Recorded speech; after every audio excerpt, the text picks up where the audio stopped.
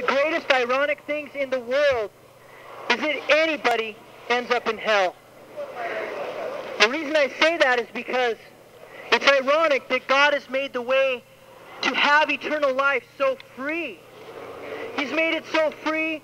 He sent His only begotten Son because He so loved the world. He sent His only begotten Son to redeem it from all sin.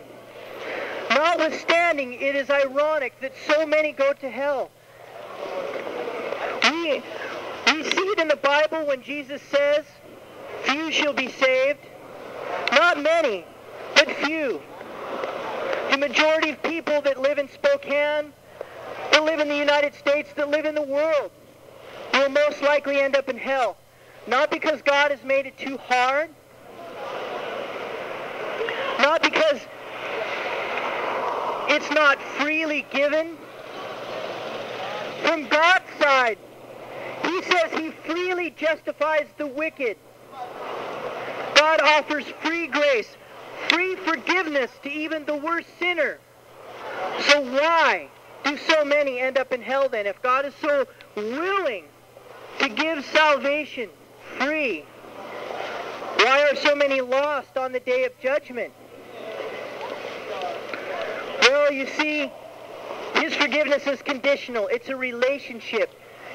He requires something of you. You must repent. You must stop loving your own life more than anything else in the world. I mean, it's true. You live for your pleasures. You live for what makes you feel good. Amen. That's the gospel. Your philosophy is me first. You have a me first philosophy. Thank God that God doesn't have a me first philosophy, because He would never have come down from heaven. He would never have come down among us and endured the ridicule of human beings, endured being murdered by those that He created to save us. And make no mistake, there are many here whose hearts are in a state of enmity before God.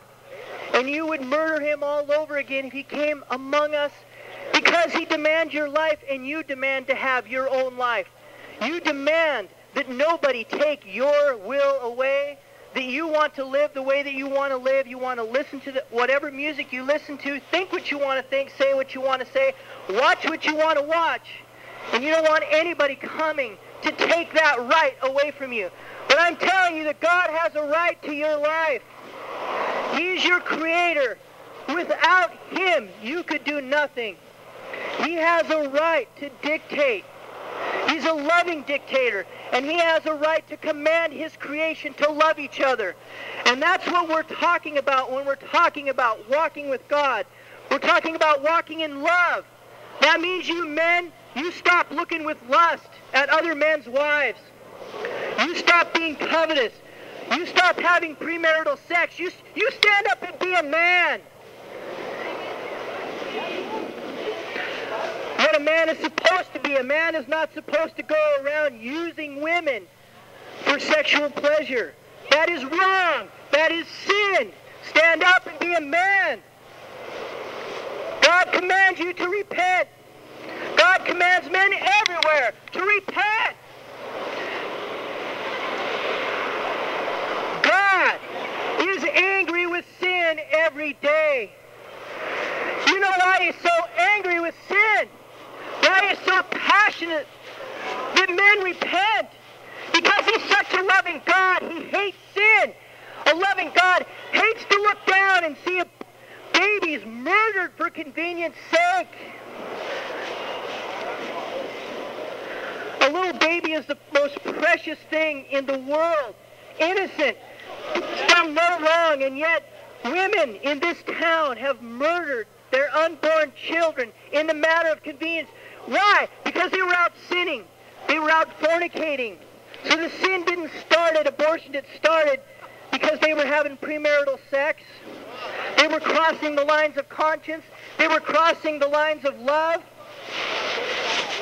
And they added sin unto sin.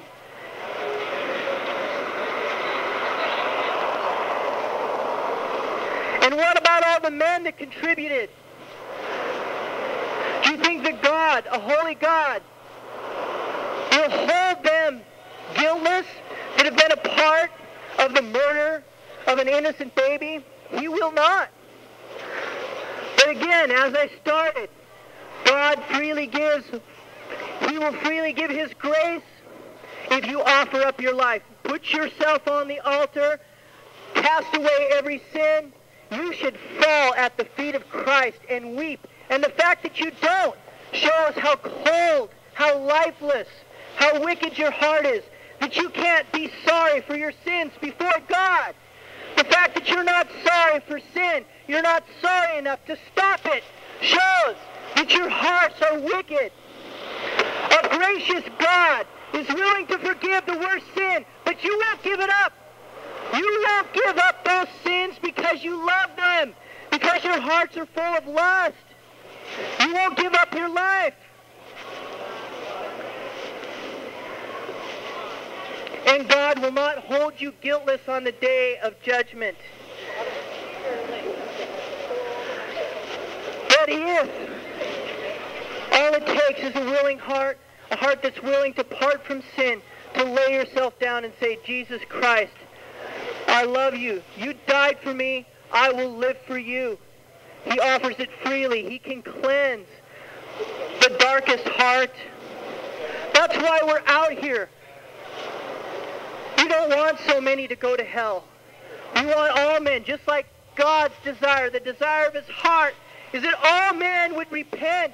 All men would come to Him. All men would receive His grace and forgiveness. That's why we're out here. Because we want you to experience the grace and forgiveness of God. You're not good people. You're not good enough to go to heaven. Your life is an expression of your heart. And how have you lived your life? Looking with lust, committing adultery, lying, stealing, lusting after filthy music, filthy movies. The language that comes out of your mouth is very revealing about where your heart is.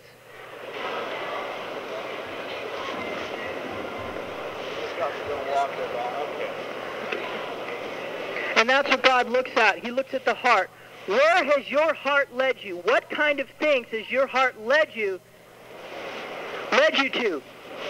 You know that it's led you to sexual corruption, sex outside of marriage. You know that it's led you to lust after R-rated movies. You know the language that comes out of your mouth. It's not wholesome. You know the type of jokes that you think are funny, the innuendos. You know that your thought life is impure. But God knows everything. He has an all-seeing eye. An all-seeing eye. The eye of the Lord is everywhere, beholding the evil and the good.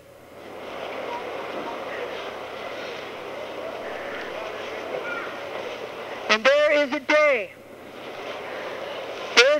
when you will stand before God and give an account for the way that you lived your life. And He says, how will you escape if you neglect so great a salvation? God gives so great a salvation. But people don't want it. Like, you hand out a tract.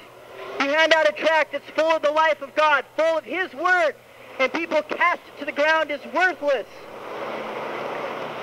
That was the grace of God that tract ended up in your hand. That was the love of God reaching out, trying to befriend you. And what do? You throw it down and trample it under your feet.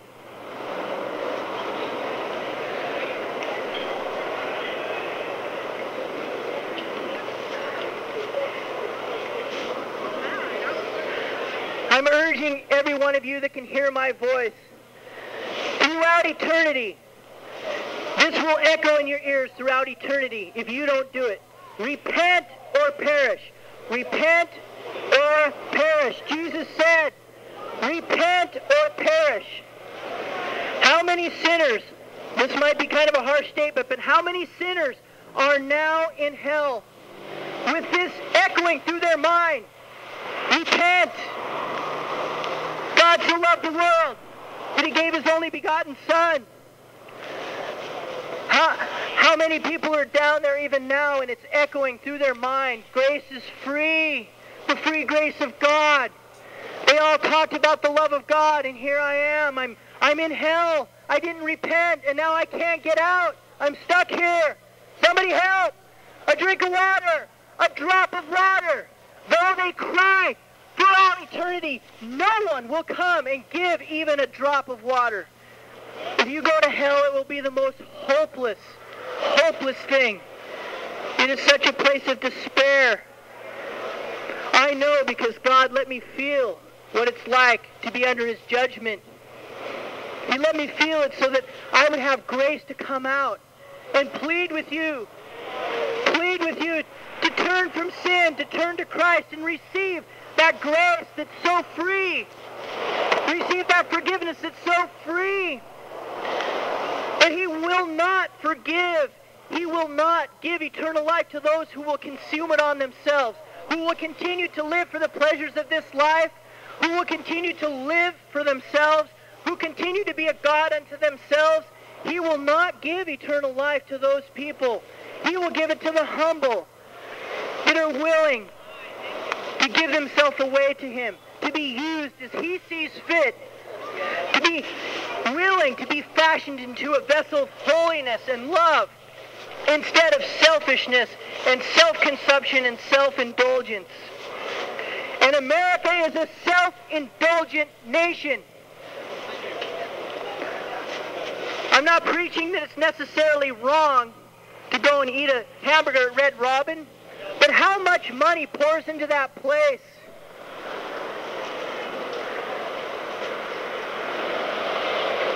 But there's no attention given to the fact that people are perishing in their sins and going to hell. How much time and energy is spent in this town keeping these bars open, these wicked drinking establishments, and yet people on every side are going to hell. Your priorities are backwards. Your entertainment is first. You are first. And it should be the other way around. And God is last, but God should be first. God should be first. The preaching of the cross is foolishness to those that are perishing. It's foolishness to those that are perishing. But to us who have found eternal life, we're willing to die for it. We're willing to live for it. Because we love God. We know God.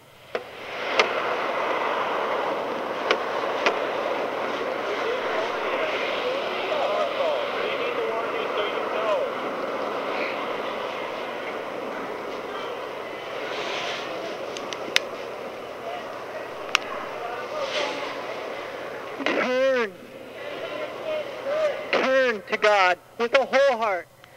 He doesn't want half your heart. He wants all of it, all of your heart. And the Bible proclaims that you must be born again. See, the human heart exists in a state of depravity. The human heart is depraved. It has no love of God in it.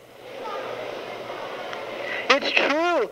You know, it's kind of a test. If you love somebody, the things that they command you to do, you care about. If you love somebody and you find that you're offending them, you'll change. All relationships work that way. If you love somebody, you live to please that person. So here we have God's Word. And God's Word says things like this. Be holy in all manner of conversation. How many of you, compelled by the love of God, will stop cussing? The fact that you don't proves my point that you don't have the love of God in your heart.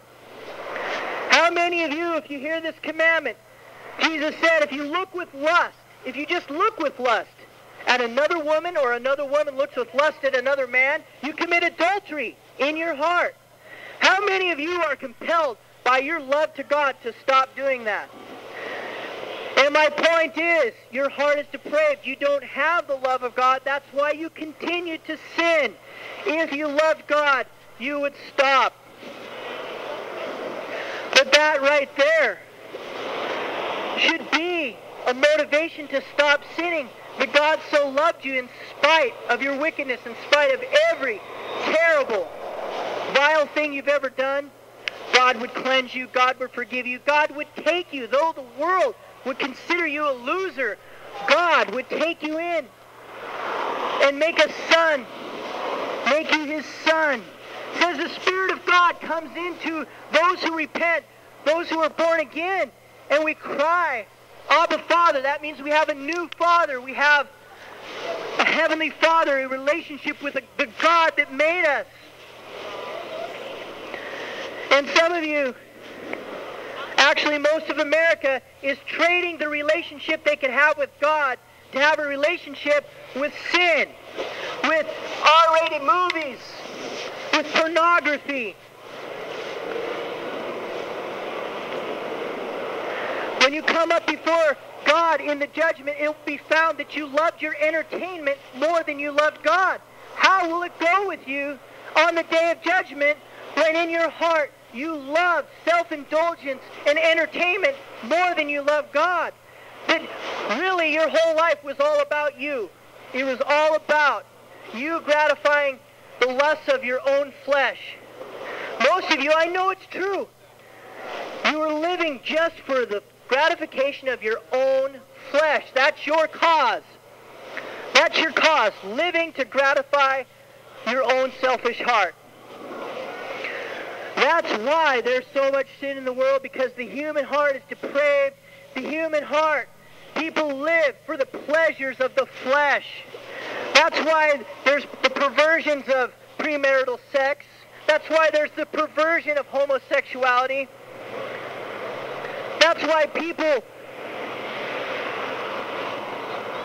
get 80 stations on the TV and sit there and watch it. Watch all these vain shows that don't edify. They're worthless. All they do is thrill the flesh. You live for the flesh. The Bible tells you that if you live after the flesh, you will die. See, God's cause is a much greater cause than your entertainment. God's cause is to live for love. Love your neighbor as you love yourself. The world is going to hell. All have sinned and come short of the glory of God. And if you were a loving person, you would take up the cause of Christ and live for Him. And live to destroy sin and to save sinners, to pull men from the flames.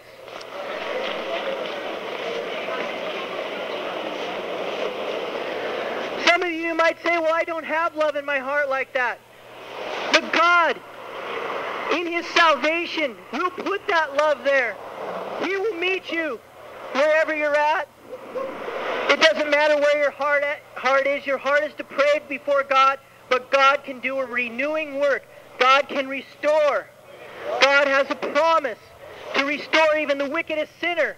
But you see, that fact will condemn most of you.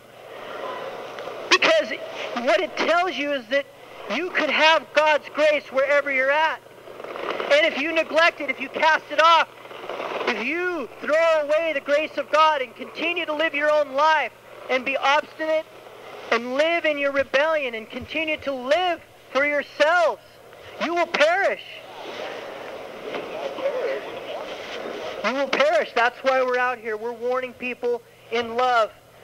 Repent so that sin is not your ruin. You're guilty. God is just. He's a just judge. So He will punish sin. Preach on. Being out here tonight. Thank you. Thank you so much. Thanks for the encouragement. It's so encouraging to see some. Yes. They've accepted Him by faith. They've turned from their sins. God will do this freely for you if you will turn. So I'm urging every one of you, turn from sin.